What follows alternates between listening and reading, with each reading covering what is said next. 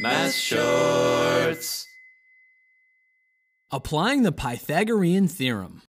The Pythagorean Theorem states that the measure of two legs of a right triangle squared and added together equals the square of the hypotenuse. The Pythagorean Theorem helps people solve real-world problems. Lucy usually bikes to the park along Maple Avenue, then up Silver Street. Is Canyon Trail shorter? She knows the two legs, Maple Avenue and Silver Street, are 3 and 4 miles long. Applying the Pythagorean Theorem, 3 squared plus 4 squared equals 25. She knows that 5 squared is 25, so the hypotenuse, the length of Canyon Trail, is 5 miles. 2 miles less of biking for Lucy. What if Lucy doesn't know the lengths of Maple Avenue and Silver Street? A coordinate plane can help. Lucy's house and the park can be points on the plane.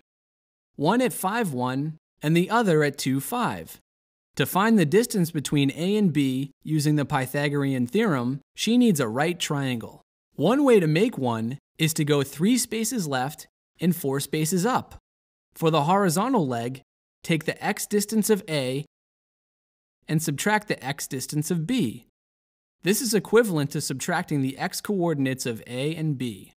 For the vertical leg, take the y distance of A and subtract the y distance of B. This is equivalent to subtracting the y coordinates of A and B. Now apply the Pythagorean Theorem. 4 squared plus 3 squared is equal to 16 plus 9, which when added together equals 25. That's the same as 5 squared. Again, the length of Canyon Trail is 5 miles. If you can represent a problem using a right triangle, the Pythagorean Theorem can help you find distances.